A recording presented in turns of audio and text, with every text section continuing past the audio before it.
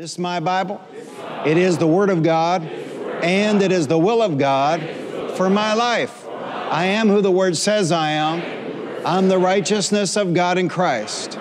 I'm where the Word says I am, seated right now in the heavenly realms, in Christ Jesus, in the place of authority, dominion, and power. I have what the Word says I have. All the blessings of Abraham are mine. And I can do what the Word says I can do. I can do all things through Christ who gives me the strength. Today my mind is alert. My spirit is receptive.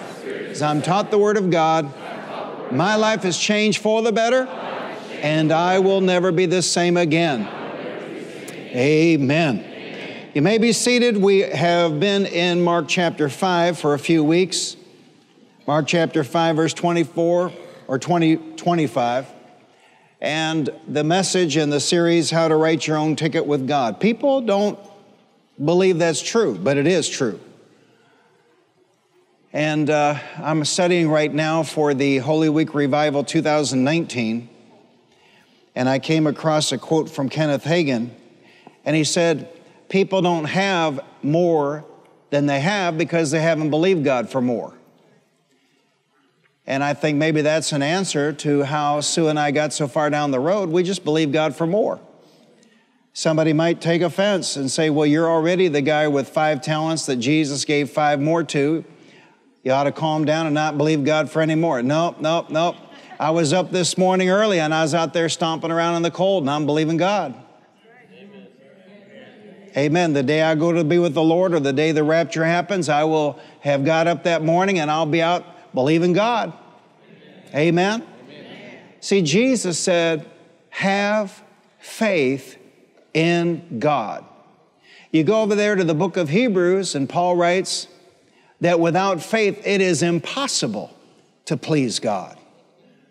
You know, people don't say it to me anymore because they know what my response is going to be. But 20, 25 years back, people would say, well, I'm not really into that faith stuff. And I would say, well, I'm really sorry to hear you're not into pleasing God.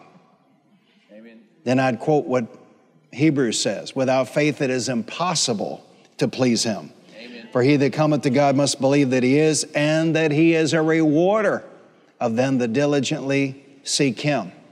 And people don't want to believe that, of course, in this communist millennial generation.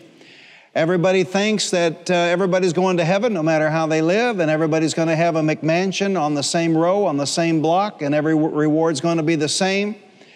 Well, if you would just open your eyes and look at how the master architect and engineer designed the earth, you would know that's not the case.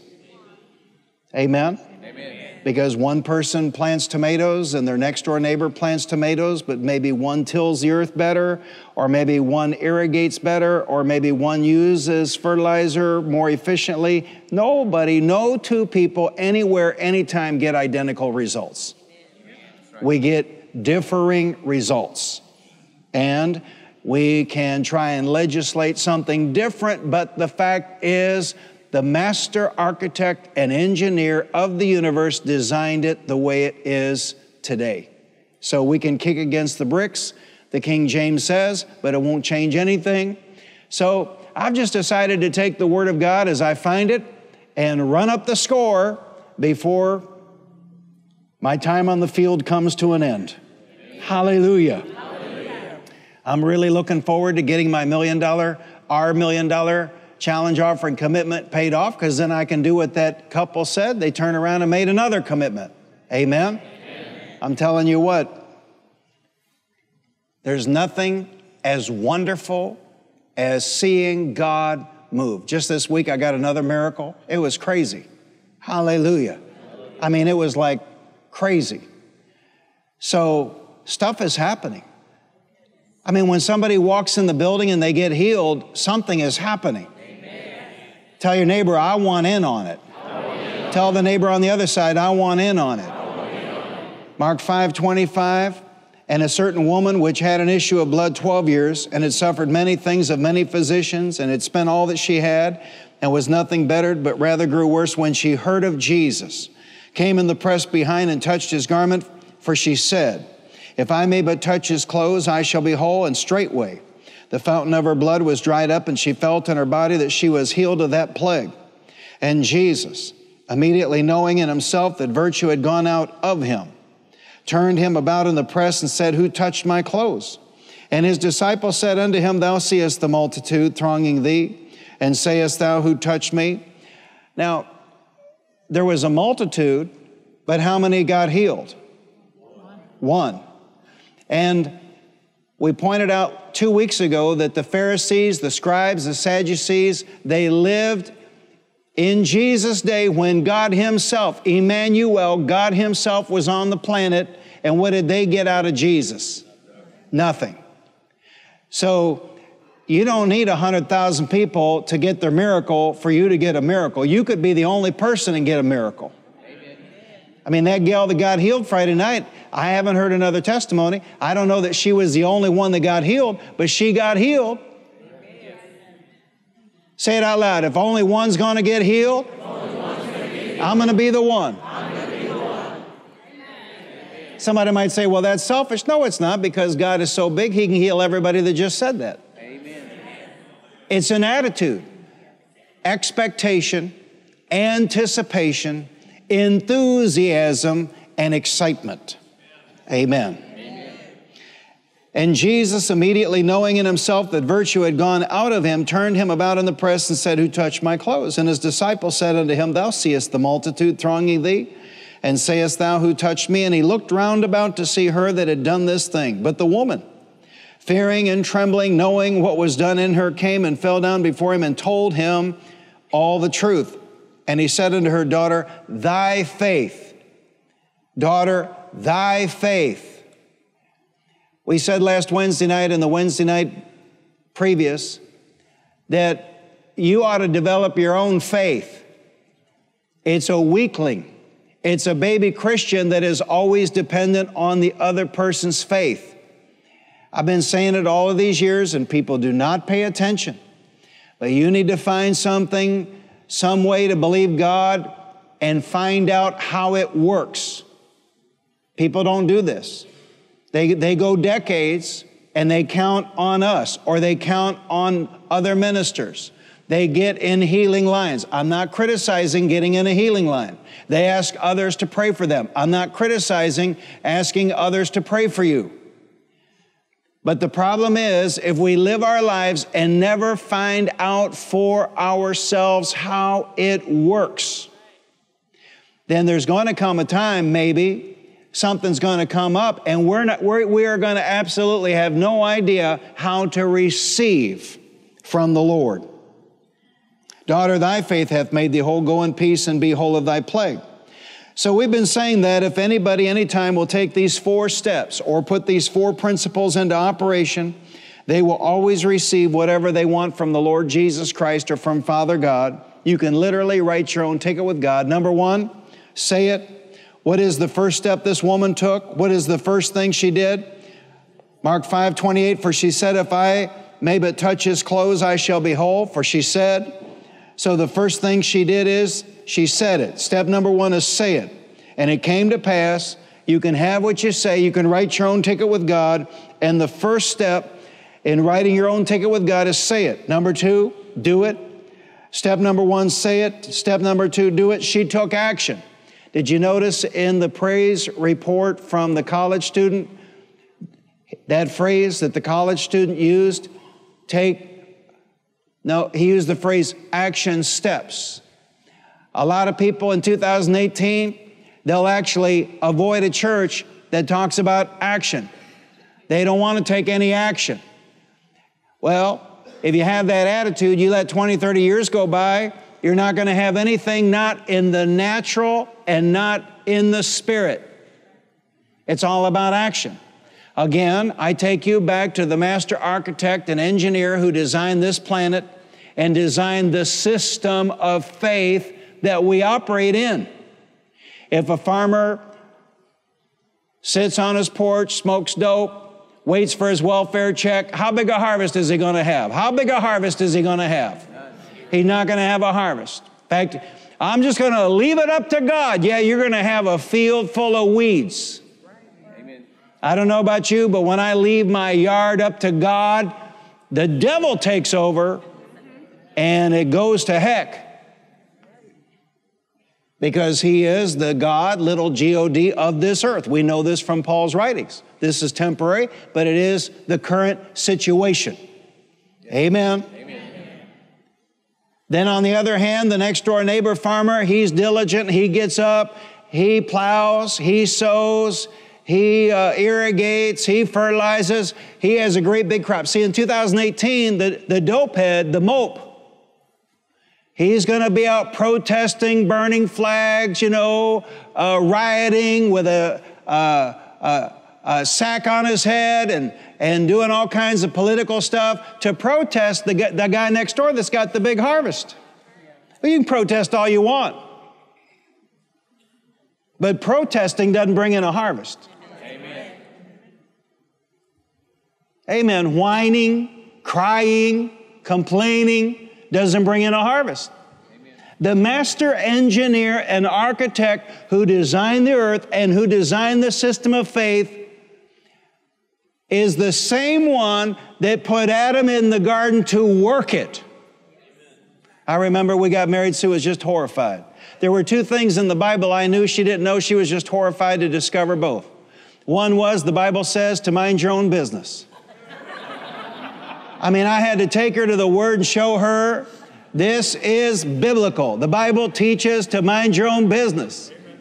And then the second one is she was just horrified that I believed that we would be working in eternity. Everywhere you look in the Word of God, God's got man working. And then it says, we shall rule and reign with Christ. You can't rule and reign with Christ if you don't show up at your job to rule and reign. Amen. Amen. Say it out loud. Work is God's plan. Work is God's plan. Taking action is God's plan. Taking action is directly proportional to results received. It wouldn't have done this woman any good to say, if I may touch his clothes, I shall be whole, if she had not then done it and taken action on it. Your actions defeat you, or your actions put you over. According to your action will you receive, and by your inaction you are kept from receiving. Mark 5:28, for she said, if I may but touch his clothes, I shall be whole. And then she acted on that. She took action on that. She acted on what she had said. She said it and she did it, and praise God, she received it. Step number one, say it. Step number two, do it. And we've been hovering the last couple of weeks on this third one, receive it, because this is where we have a challenge, frankly. Here it is. This is it. Verse 29, and straightway the fountain of her blood was dried up, and she felt in her body that she was healed of that plague. She felt she had been healed of that plague. She received her healing in that moment. Now the word felt can mislead us.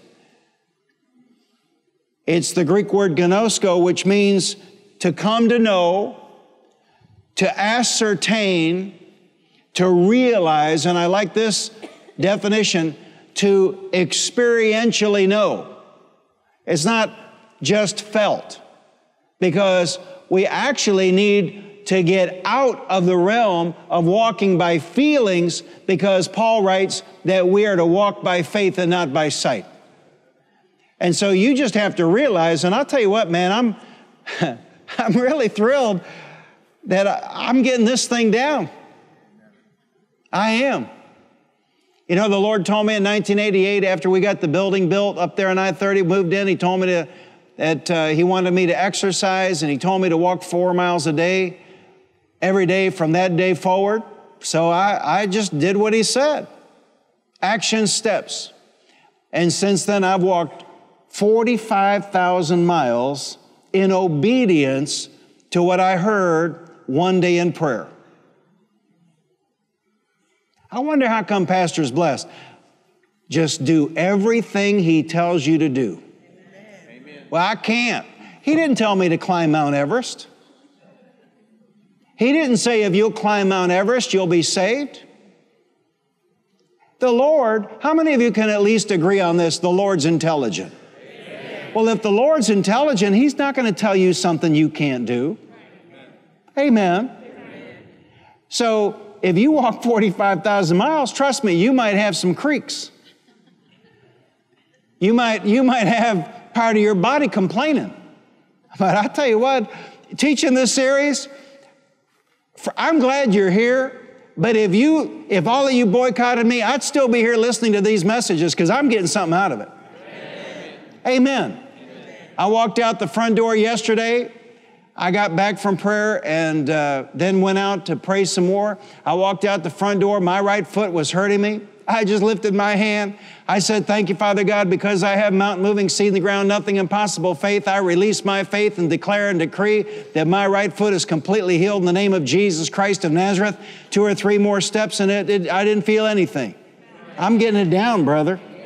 I said, I'm getting it down. And I've learned this, the faster I release my faith, then the less opportunity Satan has to squat. Some of y'all own rent properties, and you know if you got a squatter, you'd like to just take a 357 and get him out of there. Well, there's a little more involved. You got to go to court. You got to do a lot of stuff. So job number 1 is don't let the devil in the door in the first place. Amen. And when something is amiss in your body or your home or your money, instantly, don't wait 3 days. Instantly stop and release your faith. And step number 1 is what? Say it. Step number 1 is what? Say it. We have not understood who we are. We have not understood what Jesus did for us. We have not understood that we are not victims. We have not understood that we are the sons and daughters of God right now. And Jesus, immediately knowing in himself that virtue had gone out of him, turned him about in the press and said, who touched my clothes? Some translations say, power has gone out from me. Now remember, he said, daughter, thy faith hath healed you. So by her faith, she pulled power out of him. She received. Say it, do it, receive it. The woman, first of all, said it. She confessed her faith. Then she acted upon that faith and reached out and touched the master. Then number 3, she received. And that's where we have the issue. That's why we're hovering right here for a couple of weeks. She received. I don't know about you, but I want to learn how to do a better job receiving. Amen. Say it out loud. I want to do a better job receiving. And immediately felt, sensed, knew, ascertained, experientially knew she was healed in her body. Notice that the healing and the feeling followed the saying and the doing. Most folks want the feeling and the healing first, and then they'll do the saying and the doing. But it doesn't work that way because that wouldn't be faith. That would be reporting. First of all, you have to have the saying and the doing, and then you'll have the feeling and the healing. Saying and doing precede healing and feeling. If you wanted to get to where the power was back then, you had to get to where Jesus was. That's why she said, if I may but touch his clothes, I shall be whole. There was no other God at work on the earth anywhere except where Jesus was. That's why she took action on what she said, came in the press behind, and touched his garment. If you wanted to get to where the power was then, you had to get to where Jesus was. But here's what we have missed. Today, everybody say today, all you have to do is reach out in faith and receive it. Because for the new creation in Christ, for the believer, power is everywhere present at all times. Amen. We haven't seen it, but we're seeing it now. Say it out loud. For the believer, for the new creation in Christ, power is everywhere present all the time.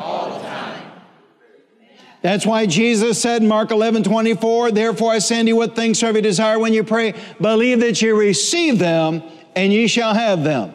Say it out loud. Power is always present everywhere for the believer. That's why Jesus said in Matthew 18:20, for where two or three, are there two or three gathered here today?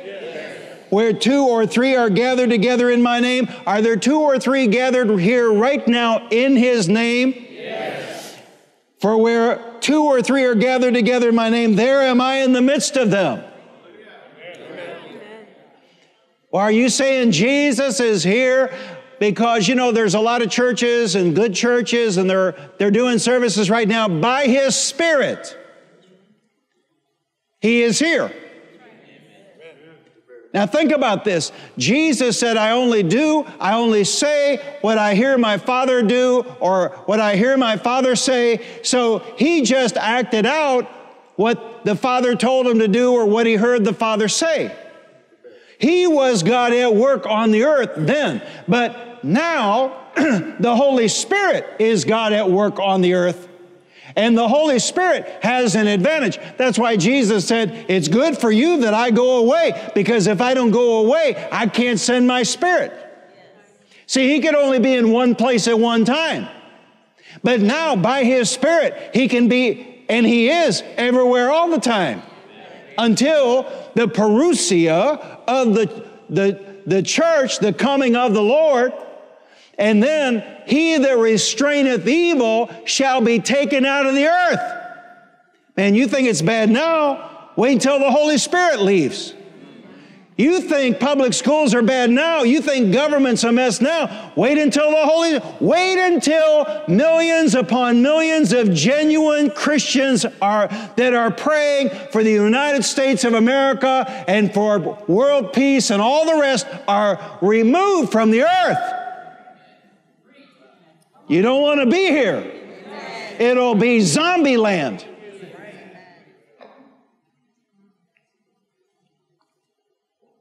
Power is always everywhere present for the believer. There's power at work in this room right now.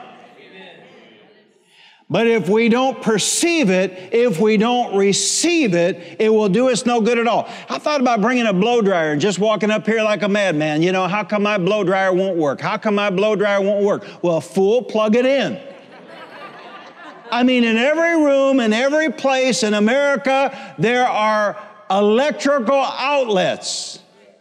And you could have a perfectly good vacuum cleaner, you could have a perfectly good television set, you could have a perfectly good blow dryer, but if you don't have the sense to plug it in the wall and hit the switch to on, it ain't going to work. But that does not negate the fact that the power's there. And people really get upset about this. They really get upset about this. I actually had a minister sit me down at Steak and Ale up by Six Flags one day, and he said, the pie is only so big.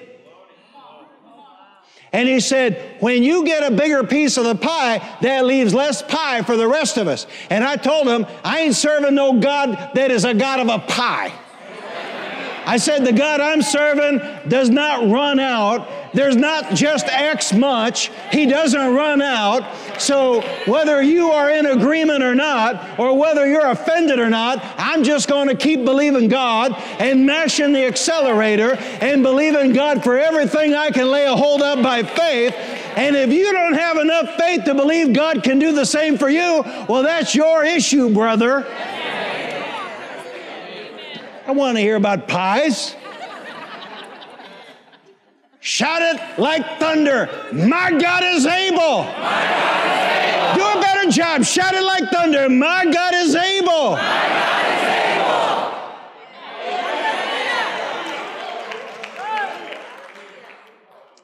And actually, the opposite is true.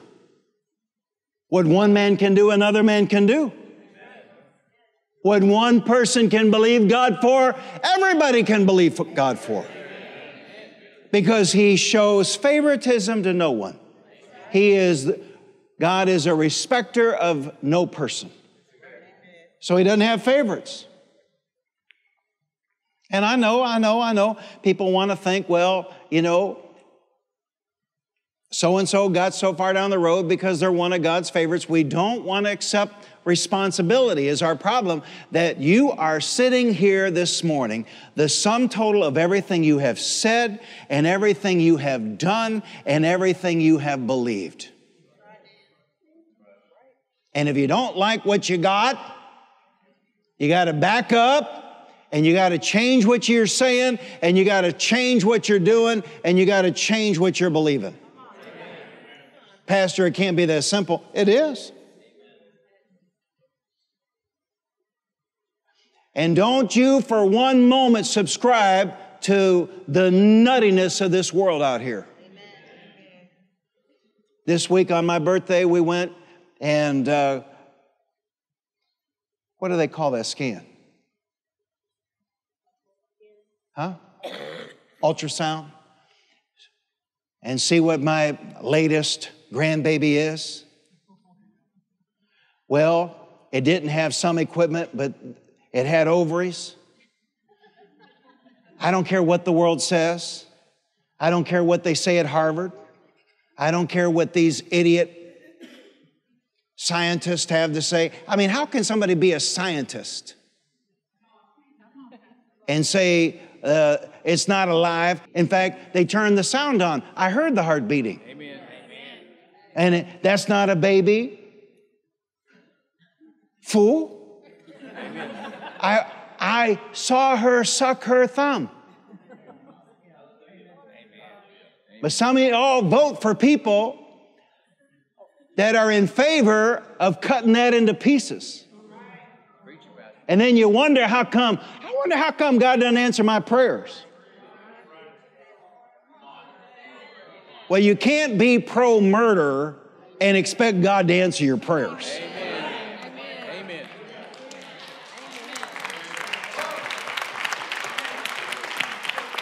Somebody might say, Pastor, you'll hurt church attendance. Well, I noticed the place is full. We don't have any murderers here. Amen.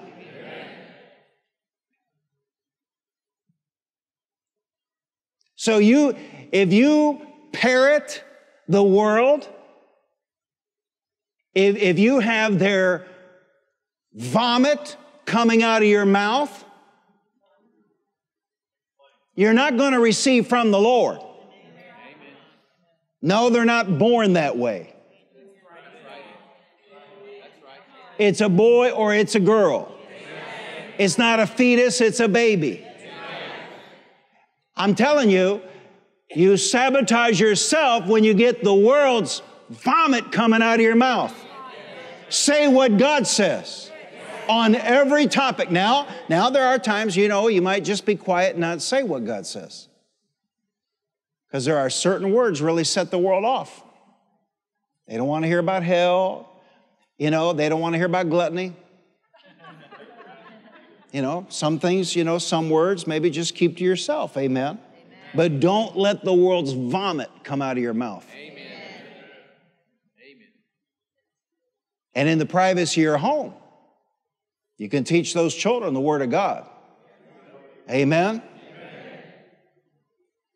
That power is everywhere present. Just like there are electrical outlets here, and I can plug in whatever I want to plug in, whatever appliance I want to plug in, I can plug in, and I can turn it on. Glory to God. Now, I can't see it. I can't see electricity in the room, but it's here. I can't see TV waves in the room, but they're here. I can't see radio waves in the room, but they're here. So the problem is not that the power of God is not present. The problem is we have not learned how to tune in, dial in, plug in, and receive what we need. Amen. Man, I'm out there this morning praying, full moon. How magnificent is your name in all the earth. Amen. Hallelujah. I'm telling you what, when it's 45 degrees and the wind's blowing and you got all your clothing on and you're cold and you're out there praying, He's out there. If you get cold and go inside and pray, He's in there. I mean, if you're here this morning, He's here wherever you are. Amen. Amen. He is everywhere present all the time for the believer and the new creation in Christ. Acts 17:28, Paul preaching in Athens said, "For in Him we live and move and have our being." So it looks like I'm surrounded by what we call air. Well, guess what? I'm also surrounded by the grace of God. I'm surrounded by the mercy of God. I'm surrounded by the love of God. I'm surrounded by the forgiveness of God. I'm surrounded by the prosperity of God. I'm surrounded by the healing power of God. In Him I live and move and have my being. So why would I let doubt come out of my mouth, or sickness come out of my mouth, or not enough come out? How can I stand in the presence of God and let anything come out of my mouth contrary to what God has said? In Him. Say it out loud. In Him we live and move and have our being. I don't have to go somewhere to find Him. I don't have to go somewhere to get a prayer answer. Hallelujah. You can be at a stoplight and take the moment, redeem the time, make your declaration of faith. If we just knew this and how to tap into it, there would never be any sick among us. In this room right now, there is power to heal every sickness. In this room right now, there is power to deliver from every infirmity. In this room right now, there is power to deliver from everything that binds or hinders or hurts. Amen. If you're here this morning and bound by porn, there's power here to set you free. If you're here this morning and bound by drugs, prescription or illegal, doesn't matter. There's power right now to set you free. You can be free. You don't have to wait. You don't have to go somewhere. You don't have to wait for something to happen. You can reach out and receive the power of God that you need right now. Hallelujah. The power of the Lord is present for the healing of the sick. I said the power of the Lord is present for the healing of the sick. I said the power of the Lord is present for the healing of the sick. Hallelujah. I said the power of the Lord is present for the healing of the sick. Hallelujah. Hallelujah. The power of the Holy Spirit, the power of God is all around us all the time. All I got to do is receive it. Hallelujah. I have to live my life more in tune with God and less in tune with the world. Yeah, but it hurts. Speak to it. I'm 63 years old. Stuff hurts. I just speak to it. Amen. I know what I'm talking about. I stand before you. I got no pain in my body. I take no pills, take no drugs. The only drug I'm on is that Sue Lingerfeld drug. And I'm telling you, I've been high for 42 years now.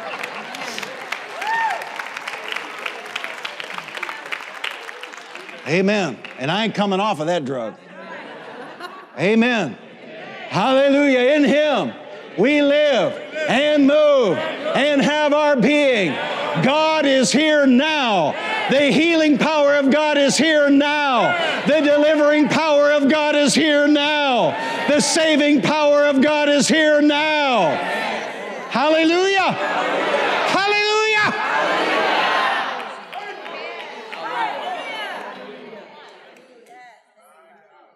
Oh, my God is right. Amen. What's coming out of our mouth? There's somebody here this morning, there was a challenge with a child. A few months back, they surprised the heck out of me. Come up to me in the fellowship atrium holding this child. They said, just say the words, man of God. Just say the words. Amen. And she'll be healed. Amen. Hallelujah. Doesn't have that problem anymore. Amen. Hallelujah. See, we want to cry. We want to whine. We want to talk like the world talks. We want to look it up online. What's wrong with me? I tell you what's wrong with you, a lack of faith. Hallelujah. I don't need to look it up. I don't need to go get it analyzed. I don't need a picture taken of it. I don't need to hear what the world's got to say about it. I can take it to my daddy. Hallelujah. In Him I live, I move, and I have my being. Hallelujah. And because I'm a believer, thank God I'm not a doubter. The power of God is present all the time for the meeting of my need. Hallelujah. Hallelujah. Say, thank you, Lord, for healing me. Thank you, Lord, for setting me free. Thank you, Lord, for enriching me. Glory. Glory. Glory.